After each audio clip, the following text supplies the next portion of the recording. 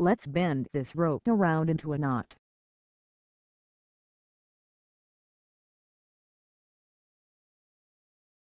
First, add a mesh item and put the strands together.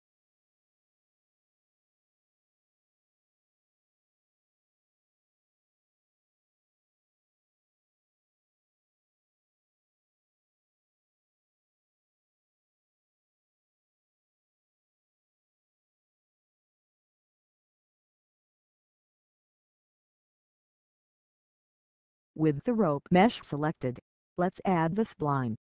Spline is found at the Setup tab.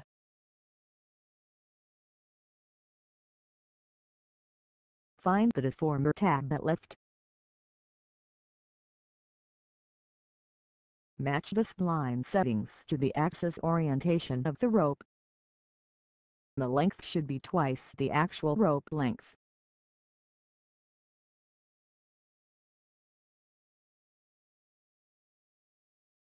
Splines are composed of nodes that you can drag around to bend the mesh.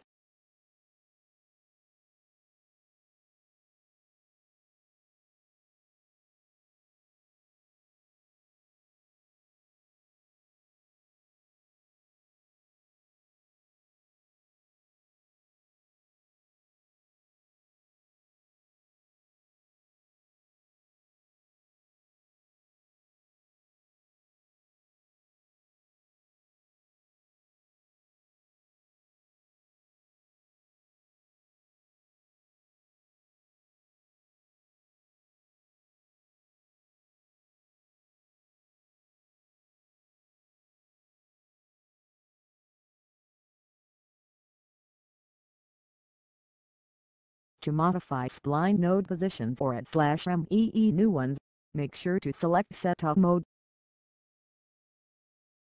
You can duplicate the spline node and move it.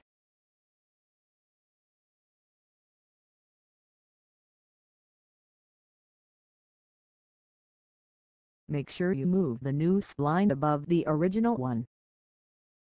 You can form knots by moving the spline nodes around the 3D scene.